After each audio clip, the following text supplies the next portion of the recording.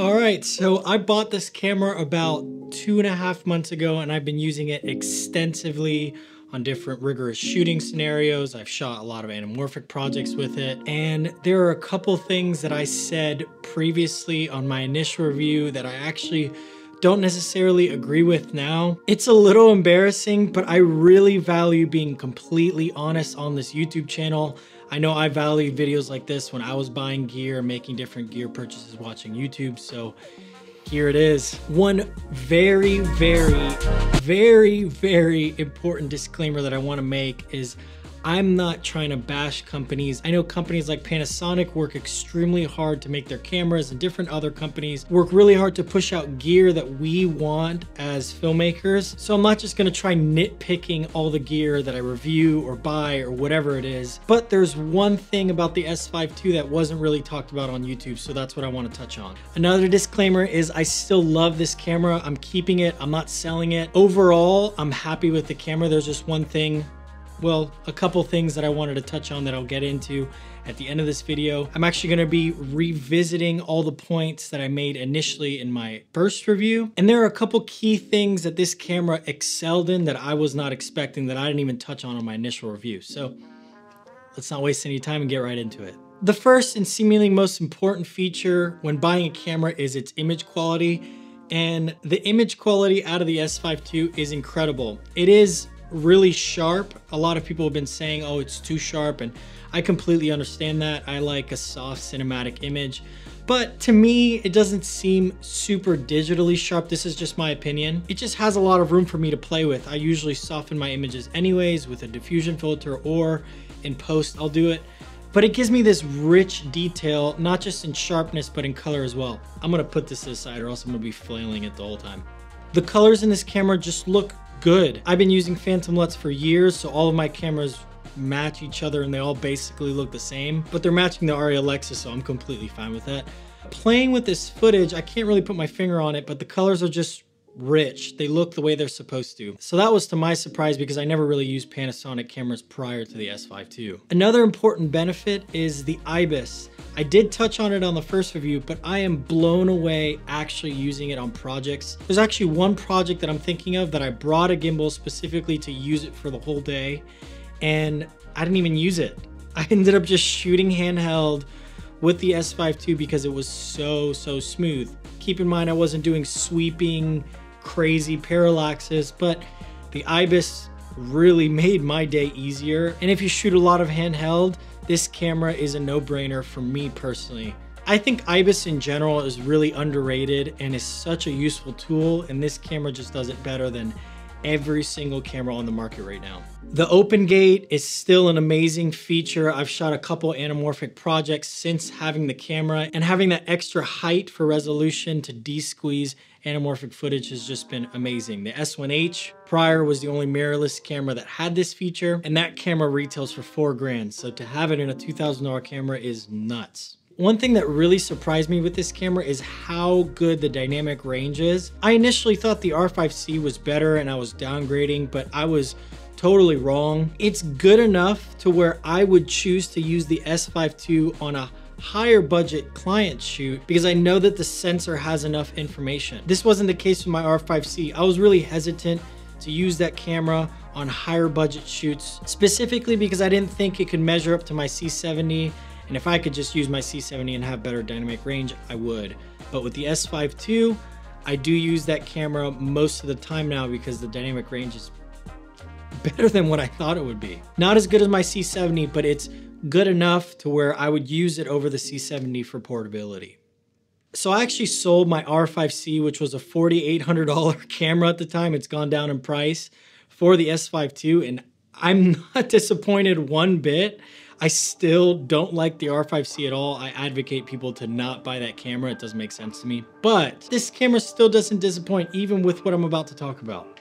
And now for the reason you probably clicked on this video, I was wrong about the autofocus. For me, it really is a perfect camera to just grab and go. The IBIS and autofocus paired together just make it super easy to use. I said it might have been better than my C70. I even said it was better than the R5C. In my initial review, I was having some issues with the autofocus and I did fix that, but there are a couple specific things about the autofocus that are just odd. Hear me out. The autofocus is good. It's so much better than what it was when I had the S1H. The autofocus is good. I don't want people to think I'm saying it's bad.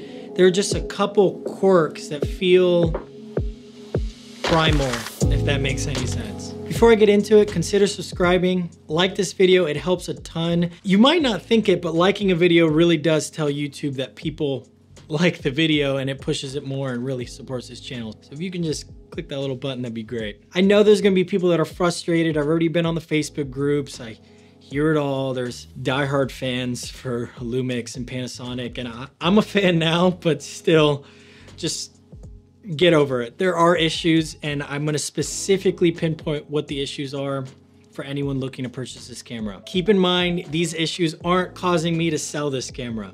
So one thing with the autofocus is if you talk with your hands and you put them in front of your face sometimes, it will latch onto your hands. You can see right here, I'm shooting on the C70 and it's not locking onto my hands.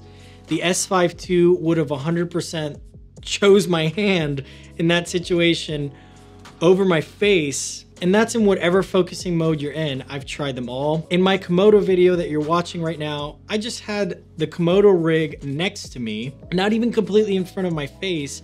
And for some reason, it chose to jump on the Komodo rig instead of my face. I don't know why this is.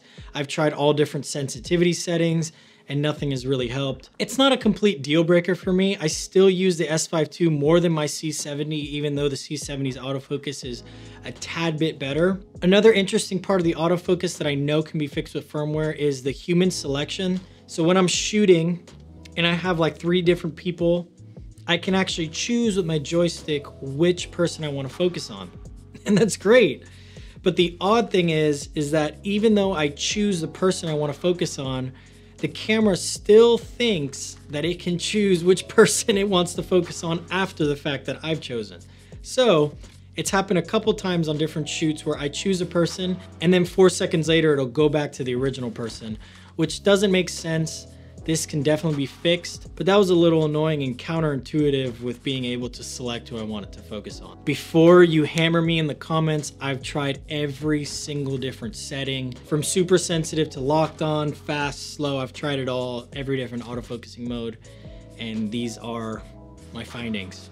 There is a manual focus override feature, which is great.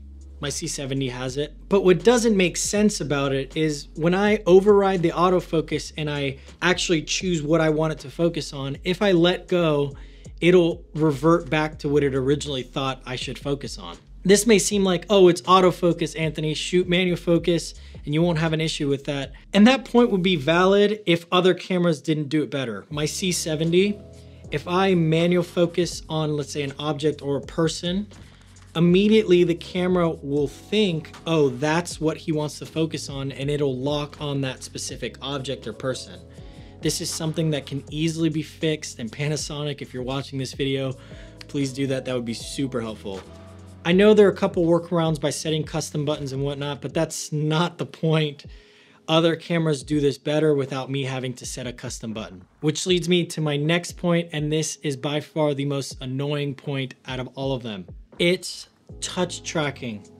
This is such a primal way of doing touch tracking in a camera. You have to click a couple different buttons, and even if I set them to custom buttons, which is using 2 or 3 of my custom buttons, I have to click multiple buttons just to get the tracking feature. Again, we wouldn't be having this conversation if all the other companies did it better. When I shot with Sony cameras, the only thing I had to do to track anything at any point, doesn't matter what shooting mode I was in, was tap the screen, whether it's an object or a person, and it would immediately track that object or person, or even spot.